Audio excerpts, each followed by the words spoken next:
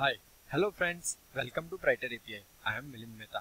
In this tutorial, we are going to learn our next Hackerrank challenge, birthday chocolate. So let's go to our Hackerrank account. So friends, this is my Hackerrank account. This is the algorithm that birthday chocolate, our next implementation algorithm. So what it says, Lily has a chocolate bar that consisting of a row of n square where each square has an integer written on it. So it is saying that they have a chocolate bar. On each end of the chocolate, they have written some number 1, 2, 1, 3, 2. Okay.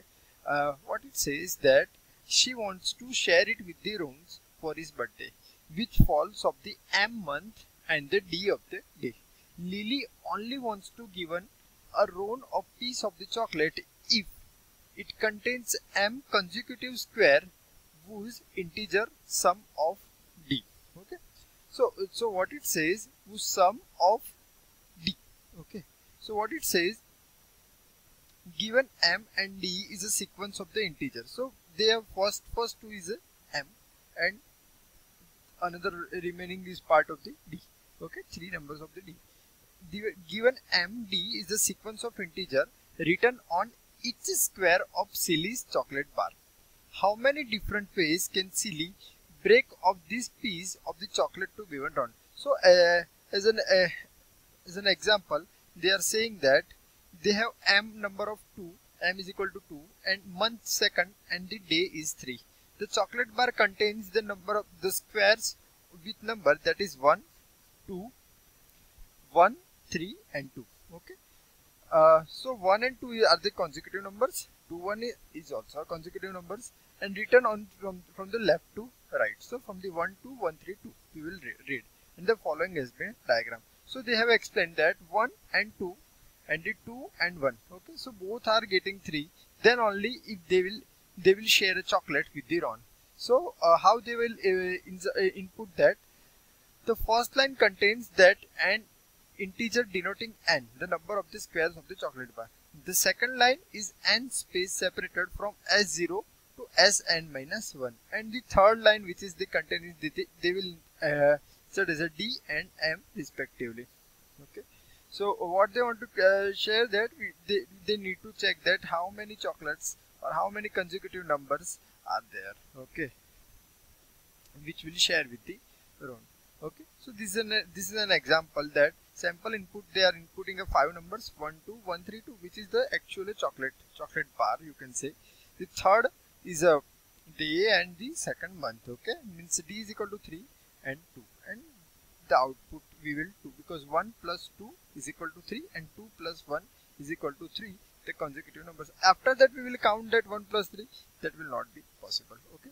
So if they will take as a 1 plus 1, 1 plus 1, so 2, okay. So that will not be possible. So ultimately it will happen a 4. Okay. So we should print the answer as a 0. So they have mentioned here we print the answer as a 0. Okay. Okay. If there is a 1, 4, and the 4, 1, they have written that it will share a 1 chocolate. Okay. So let's write the program. Let's write the function. What they have taken, that they have taken n, that how many chocolates are been there in the chocolate bar. Okay. And they are taking with an n array. They are also taking the value of d and m. Okay. And they are passing into the function. Okay. So how many ways they can share the chocolate. Okay. And here we are going to write in a function. Okay. So what we need to take, we need to give a result. So just I am declaring a result. Okay. So now we need to we need to count the chocolate. For the count the consecutive numbers, what we need to do, we need to iterate the loop. Okay. So for integer I is equal to 0, I less than squares. Okay. So till the consecutive numbers of the squares dot length. Okay. We need to iterate it, and the I plus plus. Okay. Now what we need to consider, that we need to consider that if I, and we need to take another loop, is that for the making a plus for that both the numbers, the first number and the second number. Okay, for the all the chocolates. Okay, So if c is equal to 0, so we need to take another loop. Integer j is equal to 0, j less than m. Okay, what is the m? M is a month. Okay, and the j plus plus. Okay, till the month we need to iterate. Now what we need to do, that if I if I plus j, if I is equal to I plus j is equal to less than squares of the length. Okay, because if that will get increased, that it will not be possible of the all the squares of the numbers, consecutive numbers. So it should be a less than square. Okay, then only they can make. What we need to then do, that we need to add it, that square dot square squares of I plus j, I plus j. Okay, so both the number means 1 and 2, it will be a come, so we need to make the sum of that 1 plus 2. Okay, so that's what we have written. Okay, after that what we need to check after the loop, okay, we need to check that if c is equal to d. Okay, we need to compare it with that the both the number, the first two number are the d, sorry, the last three numbers as an example, we are taking that last three numbers are the d. Okay, so we need to compare it with the all these month. Okay, if that will be the same, then what we need to do, we need to do increment of the result. Okay, and after that what we need to do, we need to return a result. Okay, let's run the code.